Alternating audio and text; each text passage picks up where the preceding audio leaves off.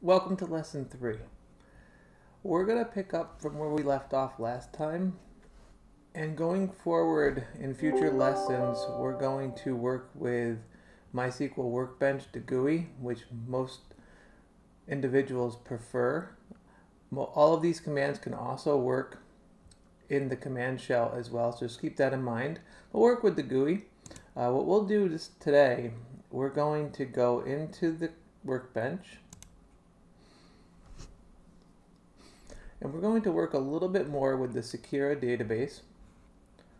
So we're going to connect just like we have previously. Now that we're connected, just to recap from lesson 2, we're going to use our Secura database so that we set our current session in there. And I'm going to do things potentially on purpose so you guys can see error messages. So it says unknown database Secura. Now, why did that occur? Well, why that occurred was because I typed the database incorrectly. So if we go back and recap what we did in lesson 2, we're going to go and do our show databases command again so that we can see what it really should be. And it's not Secura, as you noticed, and for those of you who are following along from last time, it's Sequila. So I was pronouncing it incorrectly, thus I typed it incorrectly. So it's Sequila. And now if we update our statement, and I'll comment out the old one, we'll see now our session will be updated and our command executes successfully down below. Now that we've used it, we're going to go back to show tables. But what I'm going to demonstrate before I do that is another cool feature of Workbench. If we go back to home, and if we look on the left-hand navigation, you see this little icon. This is an example of an entity relationship diagram. If you click on this, or in MySQL, it's a model, or an enhanced entity relationship diagram. And there's a model already here for us. We could create one, and by creating one, which we'll do in the future, it'll allow us to create a database designed from scratch or reverse engineer an existing one. But we're going to look at Sequila full, and what this is going to be is a rendering of the entire database of Sequila that we're going to work with as we learn the data definition the data manipulation language, the DML statements, to work with this database. So you'll see there are different categorization of objects, and typically what that's noticed as is different schemas. And if we scroll in or zoom in on this, we can better see it. When we look at this clearer, you see that we have customer data, inventory, views, and business. Okay, we'll go into what views are in future lessons, but for now we're just going to worry about the main objects, okay, that are here. And you can also look at the catalog. The catalog here is tables categorized there, so that's all the table lists we saw earlier, and then views that are here. And views essentially are queries that make up a perspective of the data that somebody else might want to access in a particular way. So it could be potentially multiple tables joined together, which you'll learn more about in future lessons when we do some more query examples. But we're going to work with basic select statement examples in this lecture.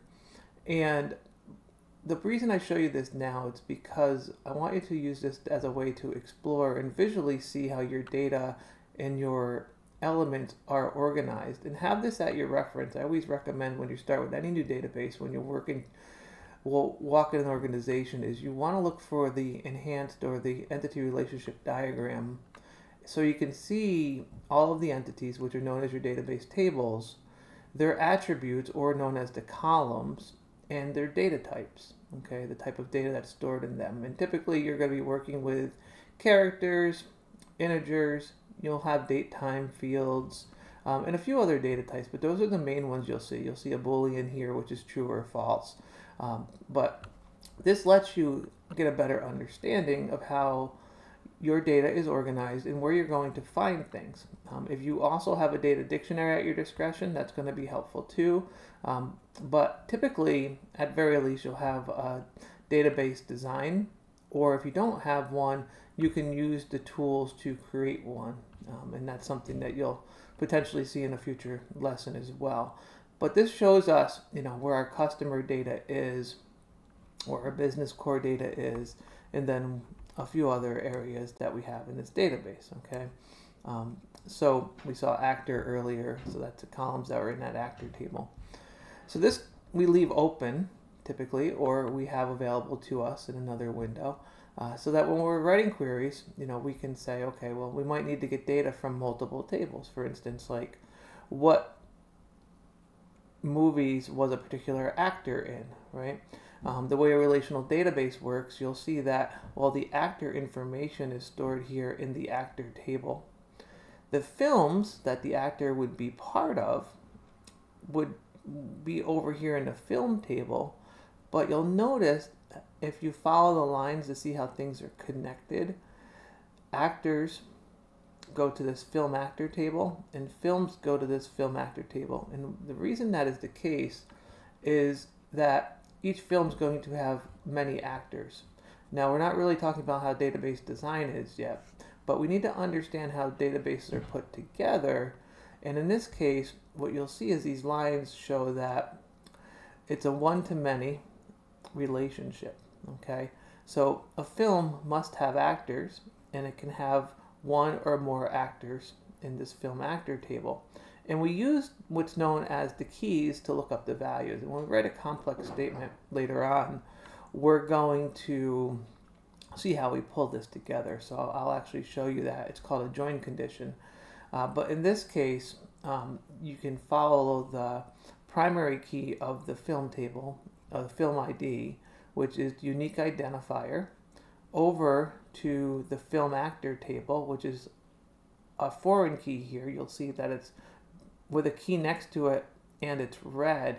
What that tells me is that that's a foreign key. It's also part of this table's key.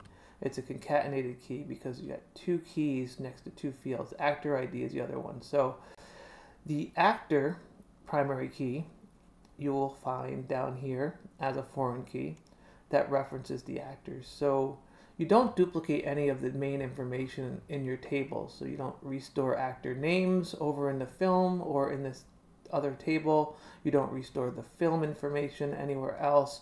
You use these joins, or known as a bridge or an associative entity, to make the connections when you write queries. And I'm going to show you that here shortly. But before we do that, we're going to just go back to our command line over here in Workbench, and we're going to write another simple query, a select statement, and we're going to just explore this slightly, and then we're going to pull that picture together at the end of this tutorial or this lesson. Select star from actor, and if there's any doubt if it's actor or actors, again, go back over to your model, and it's actor, so we'll go back over, and we're going to run that query just like you saw last time. Remind you to highlight it and hit execute. All right, you're going to see first name, and last update. What we're going to do is show you how, what if we only wanted certain fields? So in SQL, instead of using the asterisk for all columns, because some tables are going to be very large, a lot of columns, and you won't need all of the columns a lot of times in your queries. Let's just say we want first name and last name, okay, from actor. And you'll notice I just specify those columns with a comma between each one that I want. Okay, so first column, a comma, then the second column. So when I run this, I'm going to get just those two columns back. All the rest will be left out now because I didn't specify all of them and I didn't use the asterisk to indicate all of them. Okay, so we still get all of the results. Now, let's look at only specific records of information. So I can narrow this result down in many different ways in SQL. And there's 200 records, so 200 is a lot. But perhaps we're interested in a particular actor or actress, or we're wondering if there's any actresses with multiple last names, for instance. And just scanning the data real quick, we see there's multiple ones with the last name of Neeson. So let's focus in on that for a minute. So we're going to add to our select statement by adding a where clause. And we're going to put where last name equals some criteria. And that criteria in this case will be Neeson. Okay, so we're going to say, show me all of the actors that have the last name of Neeson. So what we did here was we put a where clause in. We said what column we wanted to specify a filter on. So we have this last name column. It's going to be equal to something, and it's equal to the value of Neeson. Now, the other thing to note here is that we have apostrophes before and after the word Neeson because it's a character data type or a string data type. So whenever we're working with character-based data types, we're going to put them inside of quotation marks. Okay, a little single tick on both sides. Now, let's see what happens when we run this query. We know that we see 2 here, but let's see what happens when we run the query. We get 2 back. Okay. Now, you'll note that the data here is all uppercase, and when I typed in my results, I didn't use all uppercase. Now, if you're working in an environment that's not Windows-based, and depending upon how your settings are set on your database, if this is checking case recognition, these results would not have came back because the lowercase version does not match the uppercase version. I noted that earlier in the last tutorial. I mentioned that MySQL may be case sensitive. It all depends on your environments at times and installations. With Windows, Windows tends not to be case sensitive, so the installation that ran did not care about the case sensitivity. So it allows us to come back with those results. But just keep that in mind when you're working with SQL and other databases, because you may not always get the results you're anticipating. You can use some commands to compare this to all lowercase or uppercase and type things in consistently. There's some built-in functions for that, just for consideration if you wanted to explore it later on. But let's say we got the first name and last name, and we only really cared about Jane. All right, what could we do? Well, we can add to that where clause, and we can make it more complex. We can say and, let's say first name equals Jane. Same thing inside of those little quotation marks. And now we have a more specific where clause. We get the only record, all right, that belongs to Jane that's in that table. Okay. Now, what's going to be interesting is what movies has Jane played in? All right. So if we go back to our EER diagram or our EER diagram, we see that the actor ID ties to this film actor table. So let's get Jane's actor ID for a second. So we're going to bring that in. That's one additional column. And we're going to see that it's 62. All right. So just keep that in mind for a second. And this is where you're going to see some of the power of SQL and the complexity as well. So if we do select star from film actor, and again, let's just double check. Film underscore actor, where actor ID equals 62. Now that's an integer. We do not have to put it inside of quotation marks. So we will run this command. Let's see if Jane has been in any movies. All right. And luckily for us, Jane has been very popular. She's played in numerous movies. You'll see that actually 29 down here were returned. All right. If we were just wondering now, what are these movies? Well, it's going to be hard for us to go look all of those up if we had to say, well, select star from, and let's see what the table would be. Film, okay. Select star from film, where film ID equals 6. All right. So we see that she has 29 of these. So could you imagine running 29 statements to figure out what films Jane has played in? We see the first one is Agent Truman, okay? But we'd have to keep running statements over and over again, right, to look that up. And it would be painful.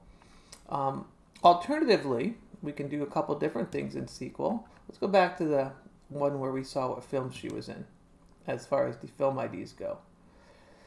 Well, we could do something like this, where film ID in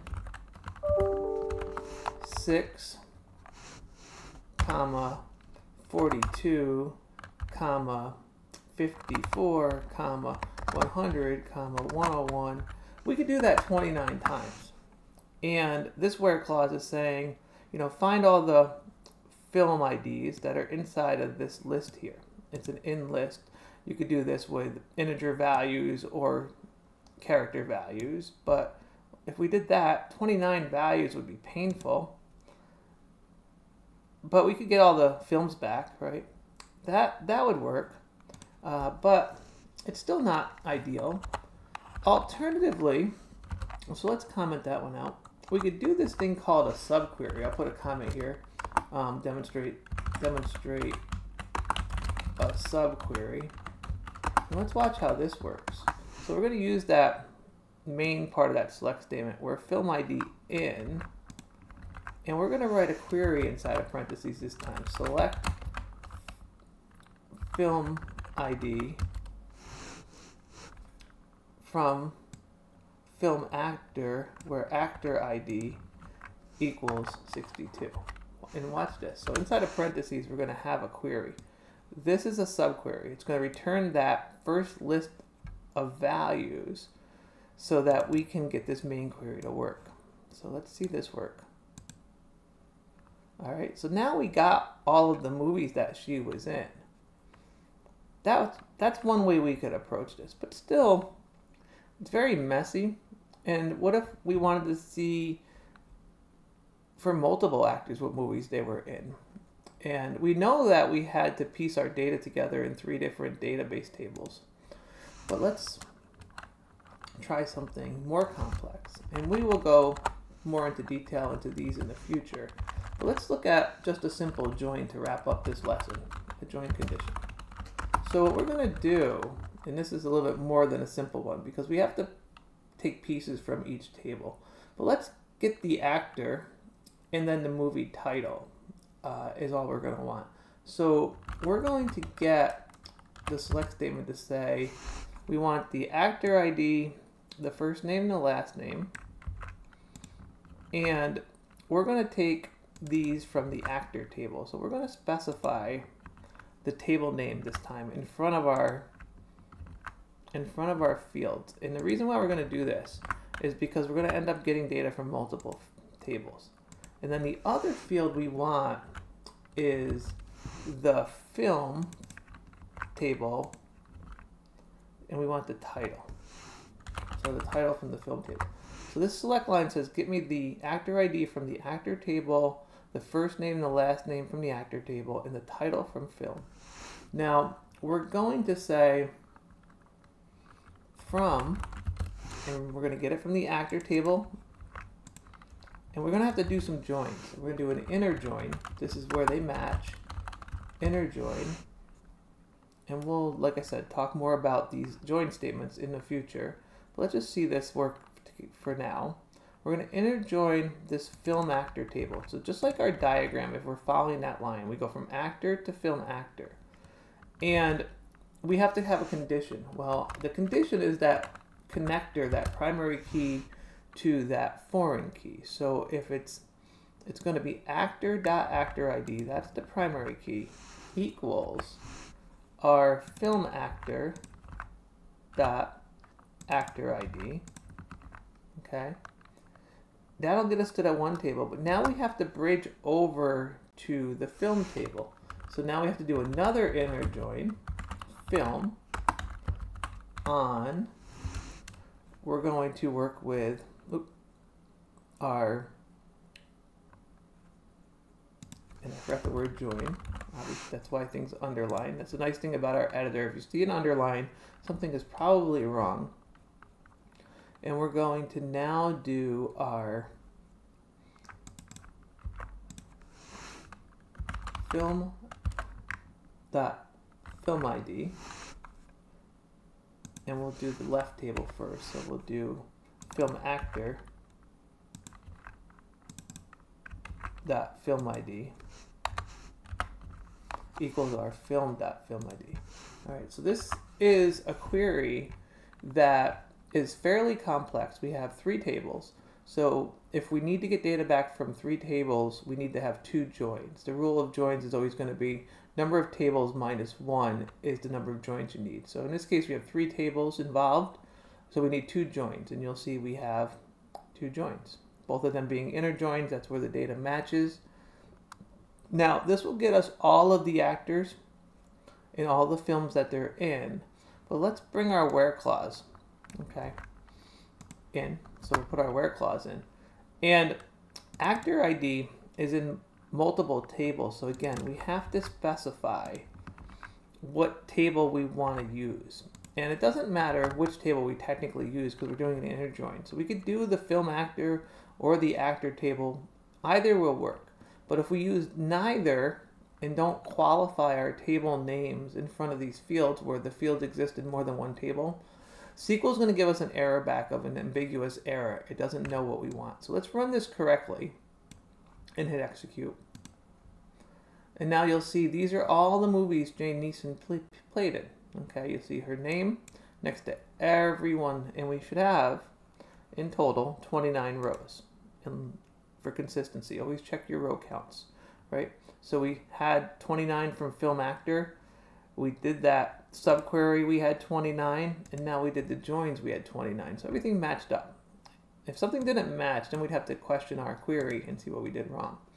But let's see what happens if we do not specify the table we want the field from in the place where we know the field overlaps. Where it doesn't, it's not going to yell at us, but I do it just because of it's clearer to the reader of our code. Okay, so if I run this now and I took off the pre-qualifying table name and execute, remember how I said we'd get an error that's ambiguous? It doesn't know what field. Ambiguous means it's in more than one table. I don't know which one you want it from. Okay, so if you're ever writing your SQL, you run into an error, it's always good to know what that is. So if we fix it, again, we put back actor in front of it, we run it, and you'll see, okay. And if you want to go back and, you know, get rid of and see what films that the other Neeson was in, or somebody, or all of the Neesons were in, we can change our where clause out.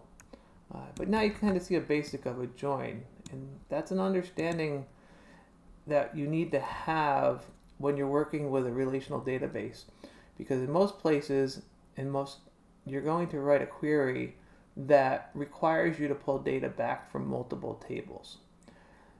So this is the beginning of our SQL journey. We went from a very simple select statement with a where clause today. We had a field list identified. We saw how to use the in clause. We saw a compound condition with the ands, and we saw a subquery. And then we wrapped up with a join condition that was fairly complex. So a lot covered in this brief tutorial, a little bit longer than typical for this lesson. I hope you found it helpful, and we'll continue on. And looking forward, if you have any questions, please reach out and subscribe and continue on along with this training. Thank you.